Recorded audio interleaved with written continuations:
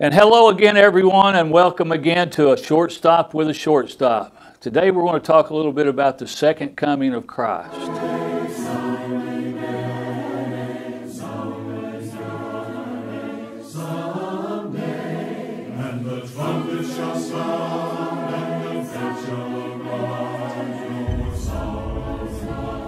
There was a man by the name of Abner Doubleday that they said invented the game of baseball.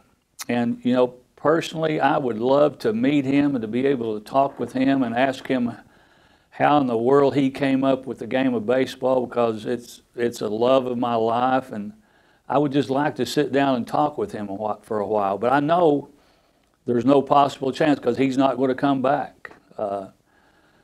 There's baseball players. You know, we have a player by the name of Babe Ruth, Ty Cobb, Cy Young, Shoeless Joe Jackson. All these people were great baseball players in their time, but none of them are going to be able to come back. But I would love to be able to talk and sit down and converse with each and every one of them to find out exactly how the game was played at that time, and just to be able to have a dialogue with them. But there is someone that is coming back, and he is our Lord and Savior, Jesus Christ. He said, I will come again in John chapter 14, verses 1 through 3.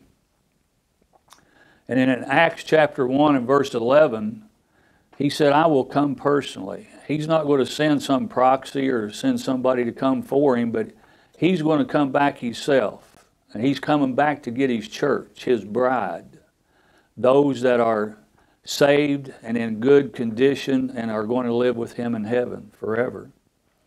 In 1 Thessalonians chapter 4 and verse 16, it says he's going to come with a shout and with the trumpet of God. In Revelation 1:7, it says he's going to come visibly. It says every eye is going to see him. 1 Thessalonians 5:2, he says he's going to come suddenly. He's going to come without a notice. We don't have any idea when that is going to be. In 2 Peter chapter 3 and verse 10, it says he's going to come as a thief in the night. Most thieves try not to be seen. They don't want to be heard. They don't want to be noticed.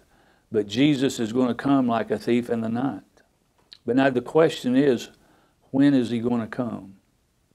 In Mark chapter 13, verses 32 through 35, it says that no one knows but the Father. Jesus Christ says he doesn't even know himself when he's going to come back. And there's been a lot of men over time that have written books and preached sermons that they've tried to come up with dates and different times that Jesus is going to come back.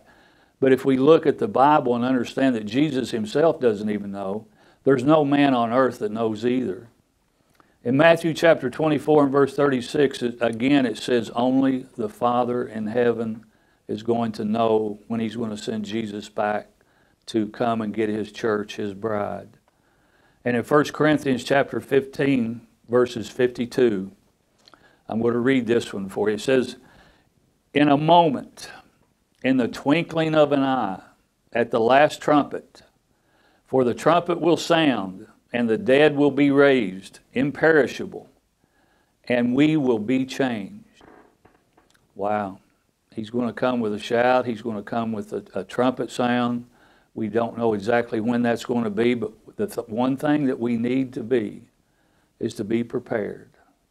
And that's to obey that gospel plan of salvation and understand that when we do that, then we have a right to be in heaven with Jesus. This Sunday, we are having a gospel meeting. B.J. Clark, the director of the Memphis School of Preaching, is going to be here with us Sunday, Monday, Tuesday, and Wednesday. Sunday is Friends and Family Day. Those of you that are out there within the sound of my voice, I'm inviting you to be my friend on Sunday morning. Bible study at 10 o'clock, worship at 11. Hope to see you there. Be prepared, be ready for Jesus to come back. Thank you again for being with a Shortstop with a Shortstop.